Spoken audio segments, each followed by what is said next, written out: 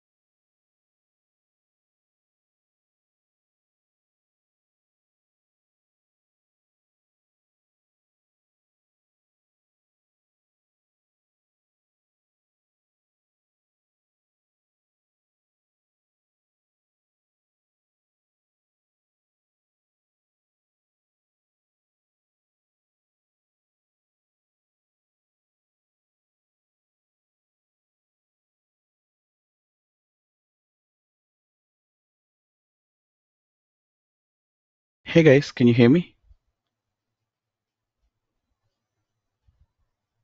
Yep. Yes. Yes.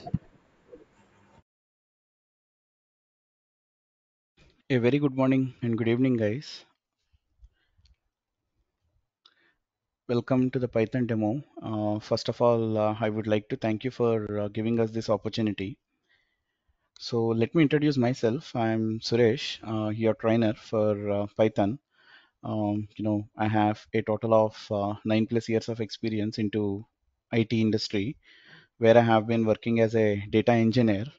Dealing with all the big data related problems and solutioning. Not just data engineering, I'm also into data analysis like reporting and to some extent into data science, and have been working on Python for almost 6 years, 6+ years now, and training folks on Python from almost 4 years now. So yeah, this is a brief introduction about me, guys. So I'm just waiting for everyone to join. But while others join, let me start the demo with a simple question, guys. Okay, so most of you might have joined this course for some reason, right? Can you ping me what is your motivation to join or to take Python course?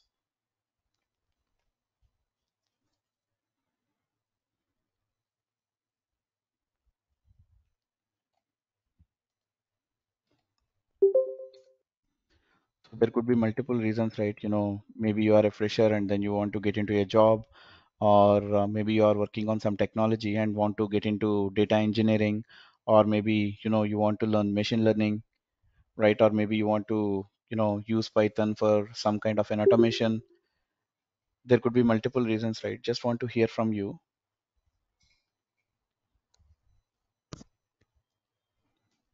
Yeah. Hi, Suresh. Good morning. This is Kaushik. Hi, Kaushik. Previously, I used to work as a video tester, Mm-hmm, so thought of switching my profile into IT side. So I was trying to seriously get into automation, but I couldn't cope up with it. So I thought of mm-hmm, once into this demo, and if I'm impressed, like if I am capable to learn this technology, so thinking to switch my career into this because I got a bit gap into my job previously because of mm-hmm, some personal issues. mm-hmm, So once after completing it, hopefully, if I am capable and I don't know much about this Python course. So if mm-hmm. like we and every guys, if we are capable with this, like so I can switch my this profile successfully. So this is Got the it, main reason got it. for a better bright future. That makes sense. Yeah. Yep, and I have got one more response. Working as an SRE engineer, want to use Python for automation. Great. Pranita, to change technology. Cool. May I know what is your current technology, Pranita?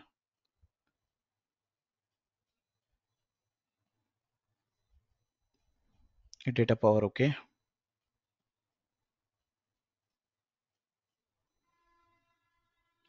Awesome. So let me set up some expectations on today's session, guys. So by the end of the session, you'll get to know, what you are going to learn in the next couple of months. Okay, and then you will also get to know what you will be doing after this Python session, right? And then I'll be taking up Q&A at towards the end of the session. Okay, so yep, let's get started.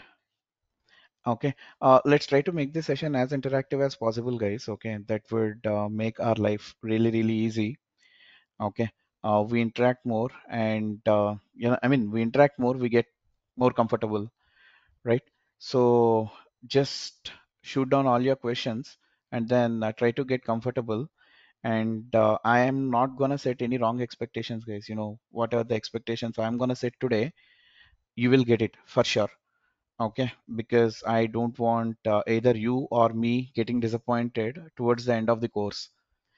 Okay, so if you think this course is right for you, then you can definitely opt for it. But if you think this is not your cup of tea, or this is not what you are looking for, you might take a call towards the end of this session, particularly. Okay, but I'm not gonna set any wrong expectations, so that you and me both will be happy towards the end of the course. Okay. Now, before we actually jump into Python, let's try to understand what exactly is a programming language, guys. Or even before a programming language, what is a program? You are free to use Google. I mean, the reason for asking questions is just to make you interactive. So you are always free to use Google. What is a program, according to you? A machine understandable language. Machine understandable language. Okay. What else?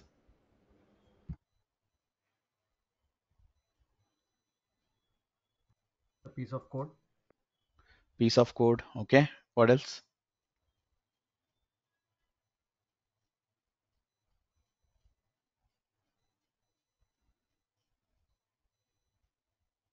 Cool. So the technical definition of a program is nothing but a set of instructions given to your computer, guys. As simple as that. Okay. So you talk about a computer, it's not self-intelligent.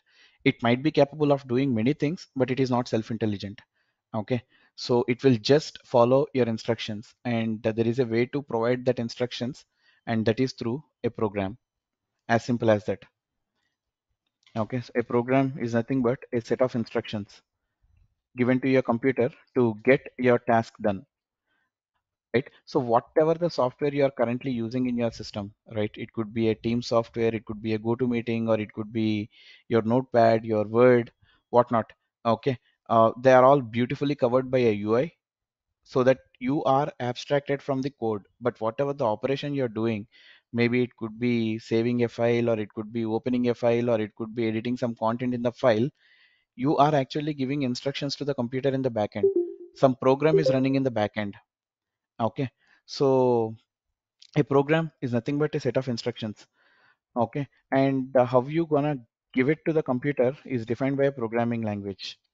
A programming language will let you give these set of instructions to the computer, right? So talking about programming languages, we have a lot of programming languages, C, C++, and then we have Java, then we have Python, Golang, then we have C Sharp. Okay, so there are a lot of programming languages, guys, Scala, whatnot, right? So we use different programming languages for different purposes. And, all of them can do the same purpose, serve the same purpose, but a few programming languages are predominantly used in uh, a few areas. Say, for example, you talk about Python. Python currently is the leading programming language when it comes to data engineering and data science. I would say data applications, for developing data applications. Okay, you talk about Java. Java is predominantly used in building web apps, not just web applications, but web services, web applications, and few desktop applications too, whatnot, right? And Scala used to be front runner when it comes to developing Spark applications, maybe 3 4 years ago. But in today's world, Python is the most preferred one, right? So likewise, every programming language has its own area of applications, guys. It doesn't mean that that programming language doesn't support other things. So for example, you can develop data engineering applications using Java too, just that it is not used there, okay, for multiple reasons, right? And similarly, you can develop web applications using Python, but just that Python is not preferred there, right? So identifying what programming language to learn, you know should be dependent on what area of technology you are focusing on, or what technology you want to learn, right? So that's how it goes, guys, right? So a programming language is nothing but a mechanism, or it's something which will give you a bridge to talk to computer, or to pass your set of instructions, right? So now let's try to understand few basic definitions of a programming language. How many of you know that your machine can understand only zeros and ones? Yes, no, maybe. Yes.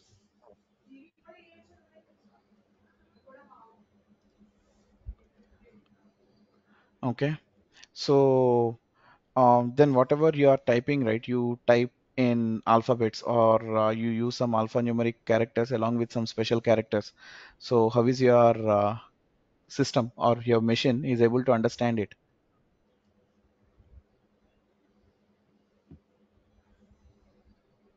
Any idea?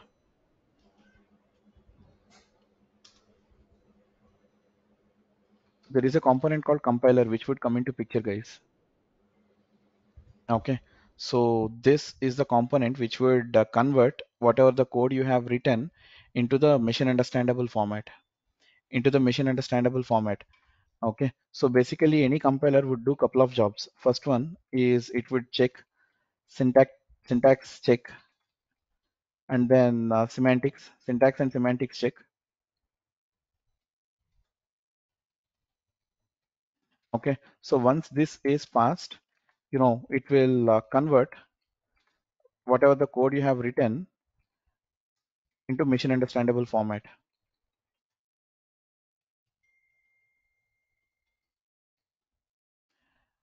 Okay. So for example, what do I mean by syntax and semantics check? You know, every programming language will have its own syntax and semantics, guys, right? So for example, you take Java, when you want to create a block of code, you use curly braces. When you take Python, you don't have curly braces defined. Everything in Python is identified by indentation. Okay, and then you define a block using colon, and then you talk about Java or C, you have semicolons. In Python you don't have semicolons to mark the end of the statement, so backslash and character is the end of the statement, or next line character is the end of the statement, right? So every programming language will have its own syntax and semantics, guys.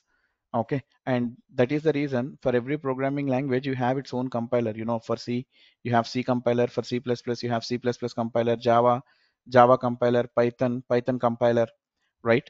So these are the components. This compiler is the component which would do that basic check, meaning it will check for syntax and semantics, and if there is any issue or an error, it will throw an error. Else it will convert your code into machine understandable format, which will be executed later. Okay, so again, when you want to execute your code, again there are a couple of steps. One is compilation, and the second one is execution. So talking about compilation, whatever the steps I have mentioned earlier, that syntax and semantics check and converting code to machine understandable format is done. And then talking about execution, this is when your code will exactly gets executed. Okay, Now, let me take a pause. Are we good so far? Yes. I have a query. So Mhm. what is the difference between scripting language and programming language? Scripting language is a little on a lower side, Kishore. You will not have a lot of restrictions there, and it's very simple. For building some lightweight applications, scripting language could be really helpful, but you will not have a lot of inbuilt functions really available. Not just inbuilt functions, you won't even have any frameworks built using a scripting language. You, for example, take JavaScript. You cannot just go and build a web application using JavaScript. You might be able to build a simple basic applications, but you'll not be able to build a full-fledged web application using JavaScript. Okay, so mostly the scripting languages are lightweight.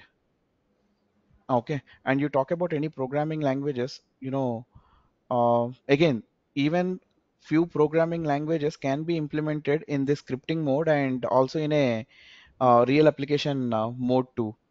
Okay, so this will have a lot of things. So, for example, you talk about Python. Python will have something called as you know Django, Flask. They're all frameworks that are implemented that can be leveraged for implementing what you call web applications.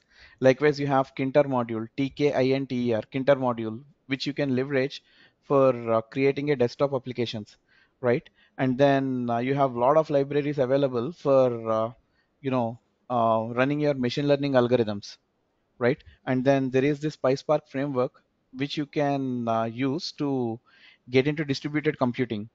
Okay, so these kind of frameworks or these kind of flexibility is not there for a scripting language. Okay, maybe you want to do some lightweight operations. Yes, definitely you can go with a scripting language. Okay, again, I'm not here to give you textbook definitions, guys, but I'm trying to put everything based on my experience so that you will understand better. Make sense, Uh, Kishore? Makes sense. So, one more query. So, for Mm, example, just we have some set of Linux commands just to mm-hmm, automate a specific task. So, we are using mm-hmm, Bash script, and mm-hmm, nowadays all are saying to create a Lambda function in AWS kind of thing. So, we can mm-hmm, use Python. They are saying so. mm-hmm. What exactly difference using a Bash script and Python in specific to scripting? But as you have mentioned right now, so Python some easy having some add-on features, but we are using Python as a scripting also, right? Yes, like I said, programming languages can be used as a scripting format too, but you cannot call Python as a scripting language, correct? Yes. Okay. So, say for example, Java doesn't support you to write any code in a scripting methodology. So generally, I'll tell you what. So talking about this scripting methodology, right? We call it as REPL mode, REPL. Okay. So meaning of this REPL mode is read, evaluate,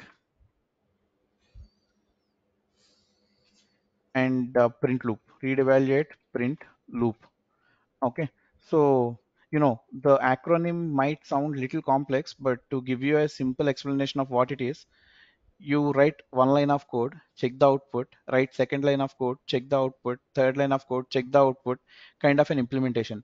And generally, people refer this kind of an implementation to the scripting methodology. So, for example, you don't need to define a proper function, you don't need to define a proper class, you don't need to do anything. Just go and write code in a top-down approach, one step after the other, towards your end goal, and then execute it. Okay, now that is what people are referring to scripting methodology. You don't have that luxury when it comes to Java, but Python and Scala can definitely provide you that luxury, even Golang. Okay, now coming back to your question, Unix script versus Python, there are multiple things which we will consider into picture. Your Unix script, you will not be able to execute it elsewhere except for that Unix box or the Unix platform. But whereas what are the Python script you are writing is extensible. I mean, you write a Python code in Windows, you will be able to execute it in Linux. You write a Python code in Linux, you will be able to execute the same in Windows too. Okay, not just that, scalability also, um, say for example, you're talking about this Lambda function, right? If I'm not wrong, Lambda function, I have never worked on AWS, but I'm just trying to compare with what we have in Azure and GCP. In GCP, we have something called as a Cloud Runner and Cloud Scheduler, and in Azure, we have Azure Functions. Okay, so basically these things are especially used to uh, deploy your code and run your code. Basically, it provides VM to run your code. Okay, so definitely it is making it as a platform independent thing. That is what I could anticipate. When you are comparing Lambda, AWS Lambda implementing a Python code in AWS Lambda versus Unix shell scripting.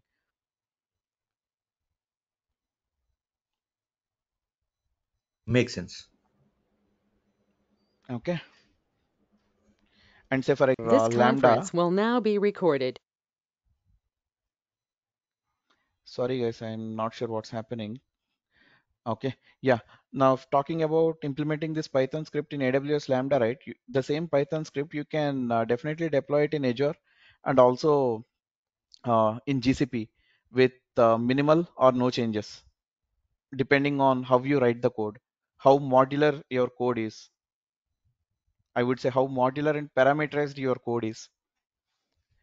Okay, hope it makes sense to everyone.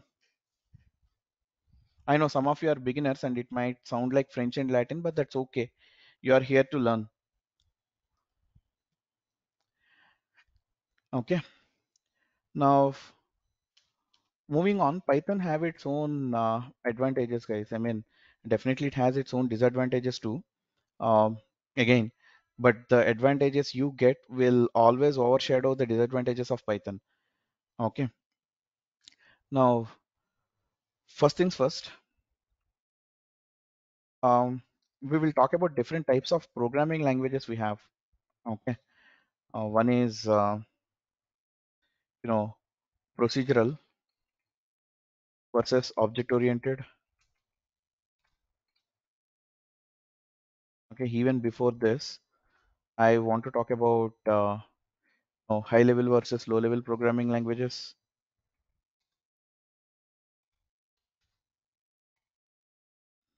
And then we have compiled versus interpreted programming languages. So these are the three classifications which you need to understand. Let's start with the first one, high level versus low level programming languages. Any idea, guys? What exactly is the difference between high level and low level programming languages?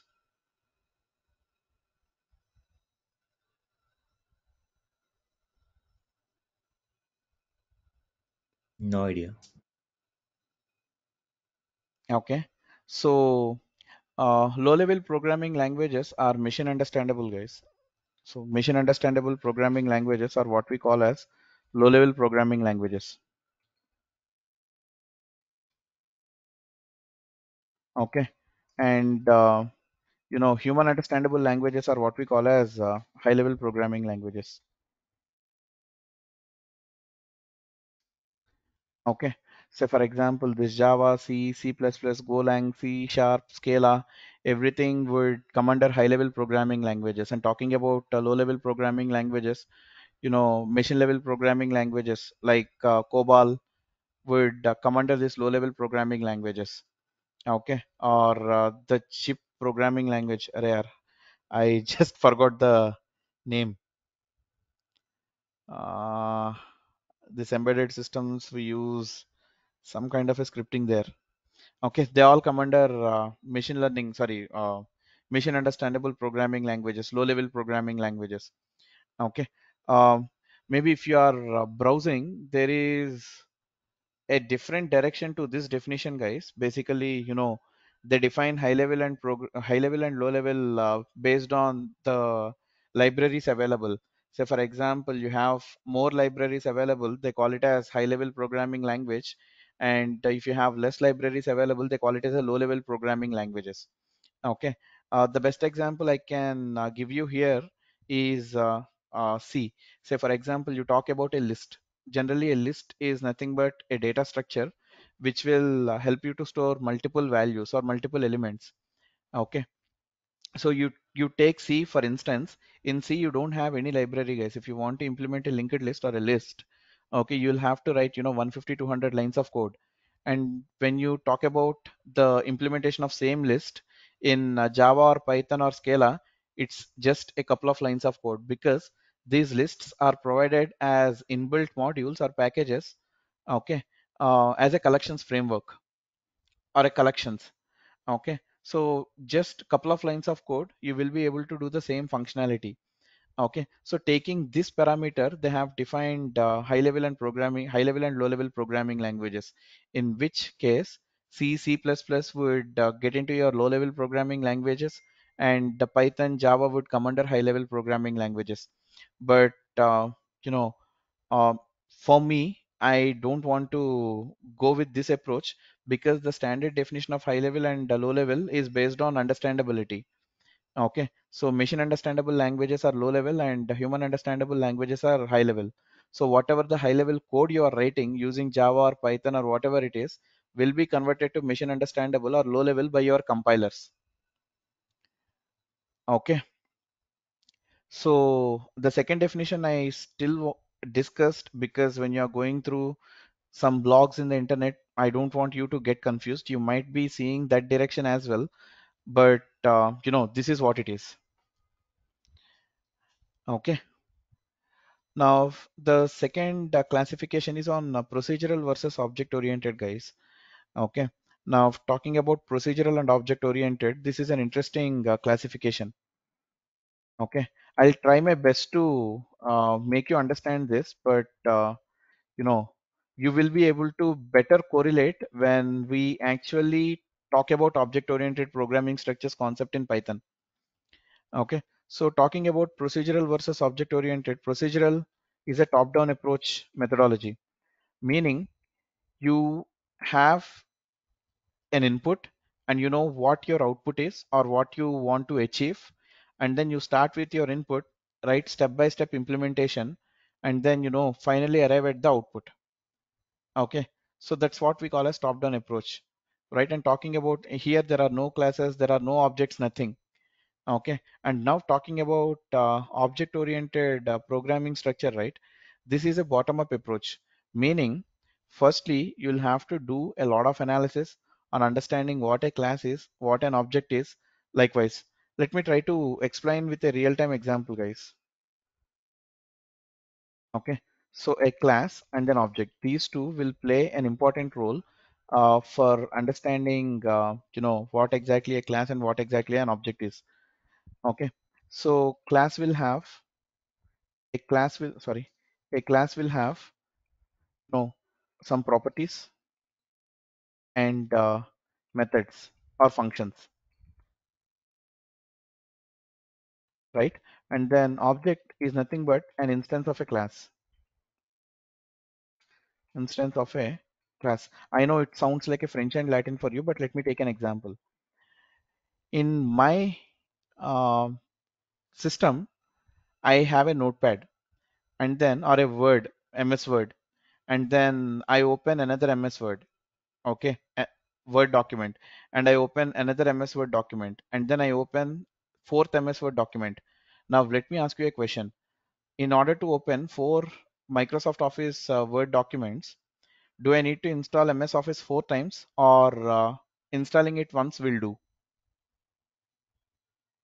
Instant one will do. As simple as that. So basically, that is where your object-oriented programming structure will come into picture, guys. Okay. So let's say your MS Office is a class, or Word document is a class. Class, let's say MS Word. I'm just making it up. Okay. And then maybe it will have some parameters or properties, like the name of this file, and then uh, what else it can have, the location where it is stored, so on and so forth. And then talking about functions, it will also have some functions like save, right? And then edit, okay, and then find, Okay, maybe find and replace, find and replace. Okay, and then maybe save as, likewise. Okay, now if I'm defining an MS class Word, right? And then let's say the 4 Word documents which you have opened.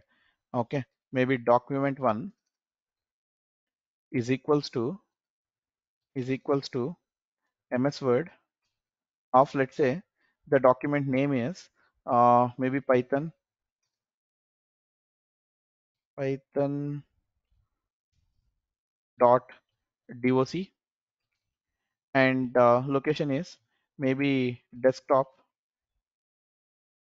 Okay, and then python 1 dot doc.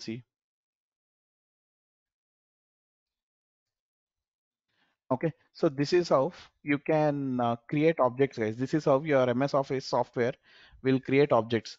You open 4 files, it will create 4 different objects for 4 files. It's the same class which is installed, but whenever you are using it, it will create 4 different objects. And each object will have the same properties, name, location, and they can perform the same operations. So for example, it's not that you can save one file and you cannot save another file, because since all these documents whatever you have opened are objects to the same class, you will be able to perform the same operations. You can perform save, you can perform edit, you can perform find, you can perform find and replace, save as, whatnot. Okay, so this is the beauty of a class and an object. Okay, you create one class with all the properties and all the functionalities it can perform, and then you can reuse this for multiple objects. Okay, let me take a pause. Are we good so far? Yes. Awesome. Yeah. And then finally, we have compiled and interpreted programming languages, guys.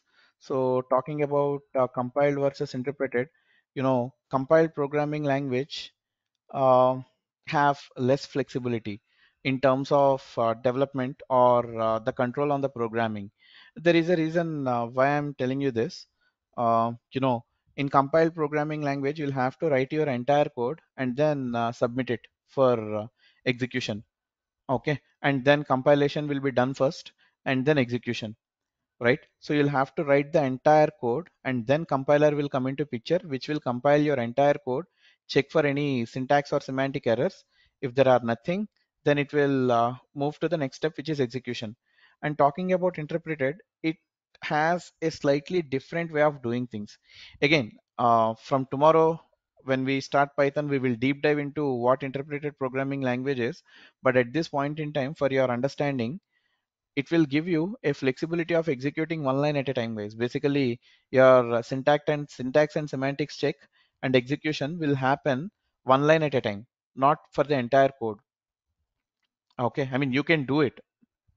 It all depends on how you want to do it. And compiled programming languages can never be written in REPL mode or implemented in REPL mode, whereas interpreted programming languages can be. Okay, so for example, you take Java, you can never write Java in REPL mode, because everything you write in Java has to be in a class. Okay, whereas Python, Scala, they have a different approach. You write one line of code, check what that is doing. Second line of code, check what it is doing. Third line of code, check what it is doing, so on and so forth. Okay, so that way you will have more control on your code. You will get to know if you are writing your code in the right direction or not. That's the advantage you get by using interpreted programming languages, guys. Okay, so Python is an interpreted programming language. Now, talking about these classifications, right? First classification, your Python would fall into high-level programming language, and then here it is an object-oriented programming language. Procedural versus object-oriented, Python is object-oriented programming language, and then compiled versus interpreted, Python is an interpreted programming language. Okay, now let me take a pause. Are we good so far?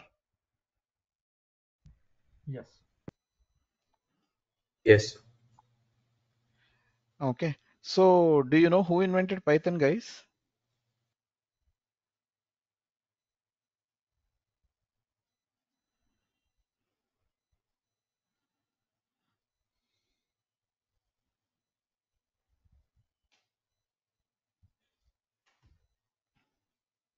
Yes, Guido van Rossum. I'm a huge fan of this guy.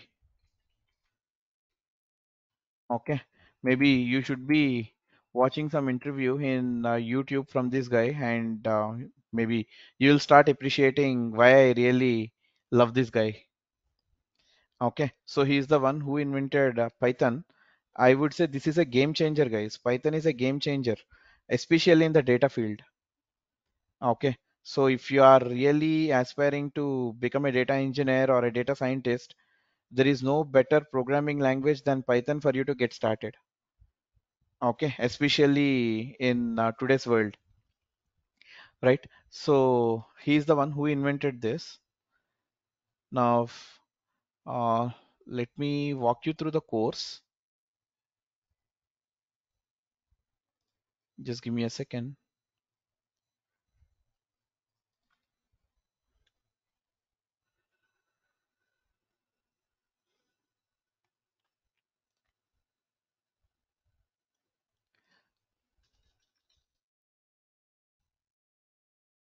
Okay, so I have divided the entire course into modules, guys. Um, you know, we'll start with module one.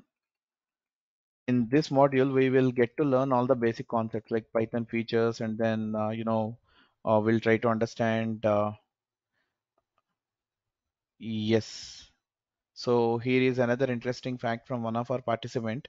Python name also he have taken it from comedy series which he likes. Monty Python's Flying Circus.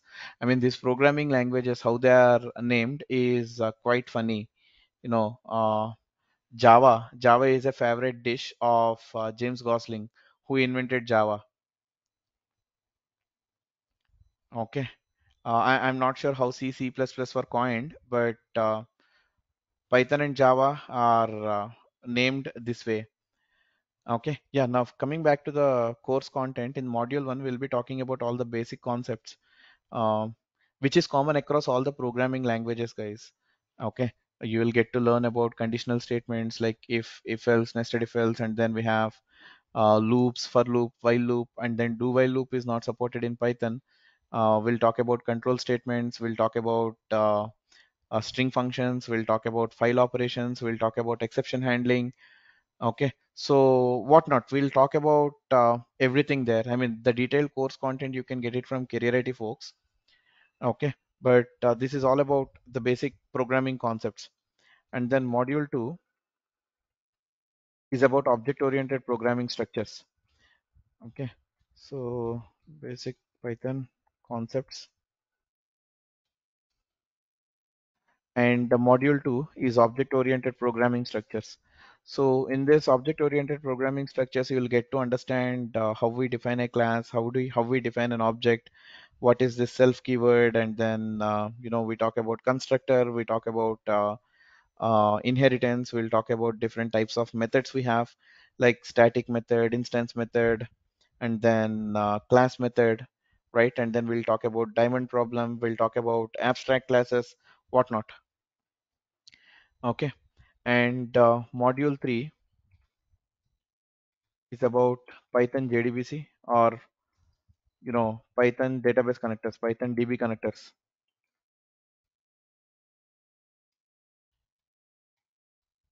I'm not sure how many of you are having some kind of an exposure to, sorry, how many of you have some kind of an exposure to databases, but in module 3, I'm gonna walk you through how you can do CRUD operations using Python in a table. I'm going to introduce what an RDBMS is, how you create a table, how you read data from a table, how you update it, how you delete it. CRUD stands for create, read, update, and delete. We will be doing all these operations in a database directly. Okay, once you understood what these operations are, then I'm gonna show you how you can do the same operations using Python code. Okay, and then module 4 is about Python for data science, guys. So here I'm gonna walk you through NumPy and Pandas. Okay. Again, don't expect me to teach everything in NumPy and Pandas, because if I have to teach comprehensive fashion NumPy and Pandas, it would take a couple of months just to cover whatever is available in NumPy and Pandas. Okay, but you will get a good understanding on how these can be used. NumPy, Pandas. In fact, I would be covering, couple of plot diagrams as well using Matplotlib and Seaborn. Okay, but yes, you will get a fair idea on how this NumPy and Pandas can be used, right? And then, I believe in injecting the subject using some basic examples and then getting into the complex things, and that's the approach which we follow. And we will have workshops. Okay, so for example, in module, every module you'll have a workshop, guys. So module 1 we will have a workshop where we will implement some games. Okay, and then using whatever the concepts we have learned. And then in module 2 we have call center payment system automation system, call center payment automation system. We will implement that system using object oriented programming structures. And then module 3 we have we don't have any workshop there. And in module 4 again we'll have couple of workshops. So once we are done with NumPy, I'm gonna show you how to edit an image using NumPy module. Okay, so basically we'll create a simple photo editor, your own photo editor, where you can crop the image, you can rotate the image, you can tilt the image, and then you can play around with RGB components. Okay, so that we will do. And during Pandas, we will take our Titanic dataset and we'll do some kind of an exploratory analytics with some beautiful graphs. Okay, so workshops are a part and parcel of our course, and every module we have them. And a few of the sessions will be hands-on sessions, guys. So I don't believe in monotonous teaching. Okay, at least once we are done with few topics, I'll have dedicated sessions for hands-on, where you will be joining using your laptops. You will use your environment to write the code. Okay, now um, talking about IDEs which we use or environments which we use, I'm gonna show you Python terminal, how you run it in a raw and rustic way, and then I'm gonna show you Collab Notebook. We will start with Collab Notebook. Okay, so this Collab Notebook is the name itself is indicating it's a notebook way of implementing Python code. Okay, mostly in an interpreted fashion, right? So this is the approach which people follow in data engineering and data science applications, developing data engineering and data science applications. Okay, so this is a free tool provided by Google. All you just need to have is a Google account, Gmail account. And thirdly, I'll be showing you PyCharm IDE. So because I wanted to touch an IDE environment as well, I can give you options too. If you want PyCharm, I can show you PyCharm. If you want VS Code, I can show you VS Code, Visual Studio Code. And if you want IntelliJ, I can show you how you can use IntelliJ as well. Okay, so anything is fine. You learn how to use one IDE and you can replicate the same for other IDEs too. Okay, so let me take a pause here and open the floor for questions. You might ask me, boss, you're not covering any modules on automation, you're not covering any modules or web application.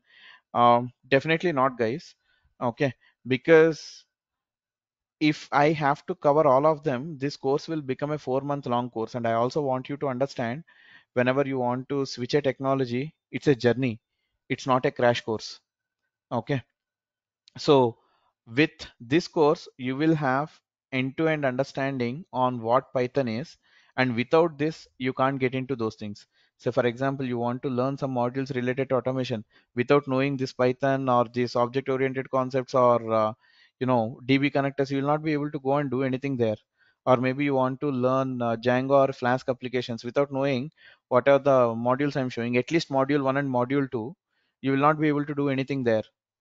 Okay, so I'm giving you wings to fly with whatever technology you want to get into. Say, for example, after completing module 1 and module 2, you will be in a position to go and learn PySpark. If you want to become a data engineer, you will be in a position to go and learn machine learning. Okay, AI, machine learning, whatever the name you want to call it as, data science, you will be in a position to do that. Or maybe you want to learn web application, yes, you will be in a position to do that. Automation, yes, you will be in a position to do that. Okay, after this course, either you can go for another course or maybe you can go for recorded courses in Udemy too, because by then you will be having solid understanding on Python, and you know, all you just need to do is learning those frameworks to implement using Python. Okay, now let me open the floor for Q&A, guys. Any questions?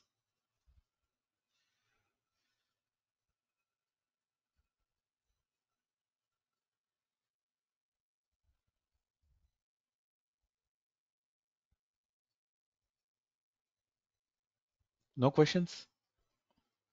So, what are the career opportunities apart from data engineering, data science, and automation when you learn Python and implement it in the IT perspective? Your experience and background, Ravi? I'm into application performance monitoring tools. I use Mm-hmm. those tools like ExtraHop and Catchpoint. Okay. So I'm trying to shift gear with my career to choose any other Mm-hmm. like into AWS, right? For example, Mm-hmm. so if you look any opportunities in AWS or any other job you take outside in IT, so Python is a must, no matter what, if it is related to the job description or not. So Python is a Mm-hmm. must.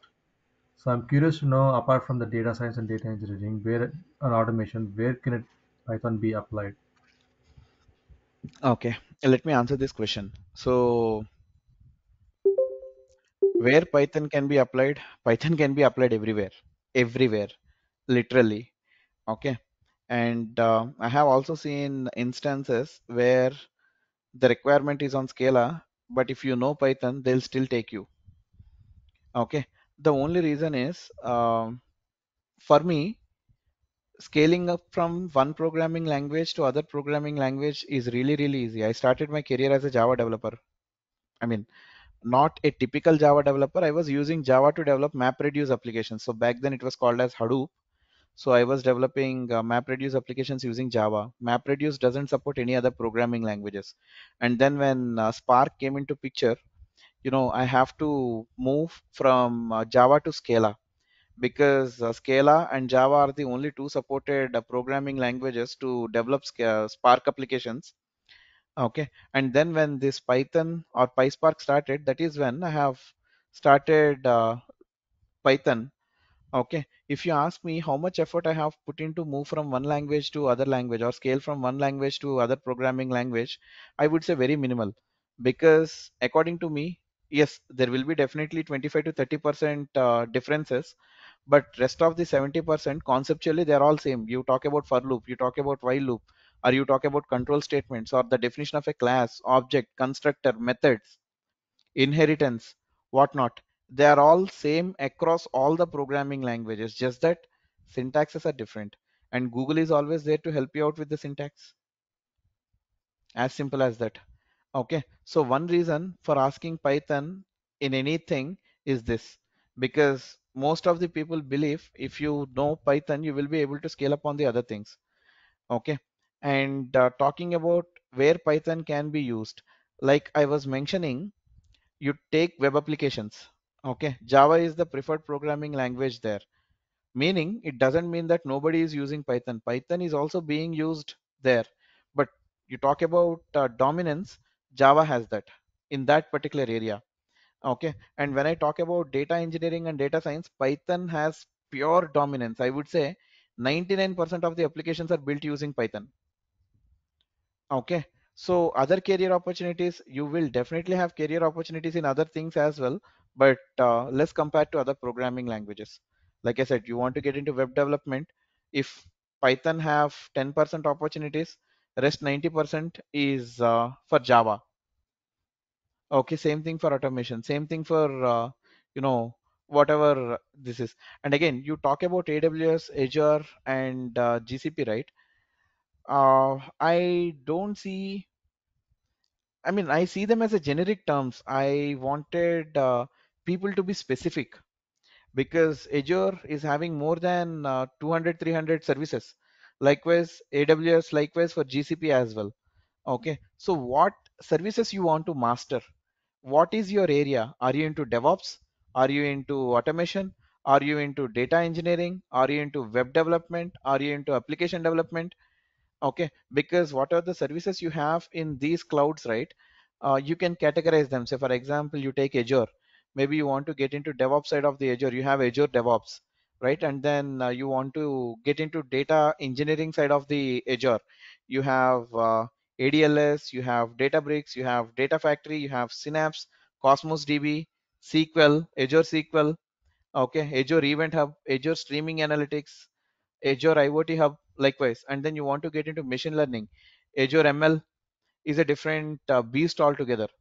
Okay, so again, this is to everyone. I mean, Ravi have asked a very good question, which is letting me throw some light on what this is all about. Okay, so whenever you want to get into a cloud, you have to be specific what cloud services you want to learn. Okay, and again, there is something else called as administration, Azure administration or AWS administration, and then other administration, and there are services for governance. Okay, so it's huge, guys. Okay, the reason for asking Python as a mandatory, whether you use it or not, I'll tell you what. Even though we are not using Python in some of the projects which are predominantly run by SQL, we still have Python in the job description, and we'll still check for Python. The only reason is client is not permanent, project is not permanent. So tomorrow, if somebody have to move into another project, we would expect that flexibility. And also my experience with these clouds so far, AWS I haven't used much, but Azure and GCP I'm an SME for data services at least. Okay, so uh, everything is related. Say for example, you have BigQuery in GCP, and then you have Synapse Analytics in Azure. And for me, both are data warehouses. It doesn't really matter whether I know Synapse or whether I know BigQuery. I have any exposure to data warehouse, I can still go and operate on these two tools. Okay. So for example, if you know Spark or PySpark, you can still use Databricks or Dataproc in GCP. Okay. So likewise, these names and the way they operate could be little different, but the operations you do or the code you build or the solutions you build will be on a similar lines, guys. Okay, so you learn data services in one cloud, again the same thing applies. Learning the same services or a similar services in other clouds is not a big deal. You just need to understand ifs and buts of that particular cloud. Okay, so long answer short, predominantly Python is used in data science and data applications. I would say data applications. It could be data engineering, data analytics, or whatever it is. And also in automation area. These are the two areas where Python is used predominantly. And in other areas, Python is still used, but not the front runner. Make sense, Ravi? Got it. Got it. Yeah. Thank you, Suresh. Thanks for the detailed explanation. No worries. Any other questions, guys? Hope this question must have answered a lot of questions, a lot of other questions. So we'll wait for a couple of minutes. If you don't have any questions, we can wrap this up. And one Okay. more question, right? So how Hmm. long is this course going to be? And Good. yeah. It's going to be 40 hours. So 2 months. I would say generally 35 to 40 hours, 40 hours being the maximum. It all depends on how many questions you ask in every session. I mean, when Got I it. say you, every one of you. Okay, if we go as per schedule, it is 35 hours, guys. But I will always have that 5 hour buffer. What are the timings? Maybe this question has to be answered by career IT folks. Your start date, I mean course start date, course timings, you will get those details from course fee. All these details will be shared by career IT POC. So is it Monday to Okay. Friday or even Saturdays and Sundays are included in this course timings? No, yeah. Monday to Friday itself is, hectic. And I'm not someone who believes in screwing things up on Sunday and Saturday. It's going to be overwhelming, Ravi, for sure. Attending sessions from Monday to Friday, Yeah, I and mean, that too I for don't want. working professionals, will be Yeah, of very course. difficult. Yeah, of Yeah. course. I don't want to. I mean, I don't want to make it on Saturdays, and that's what I was asking. No, no, it won't be there. So generally, it all depends on our target audience. So, for example, this is a mix of US audience and Indian audience, right? So, if we have Indian audience predominant batch, then we will be doing it from Monday to Friday. If we have US audience dominant batch, then we will do it from Tuesday morning to Saturday morning, just to make sure they are attending from Monday to Friday. Okay,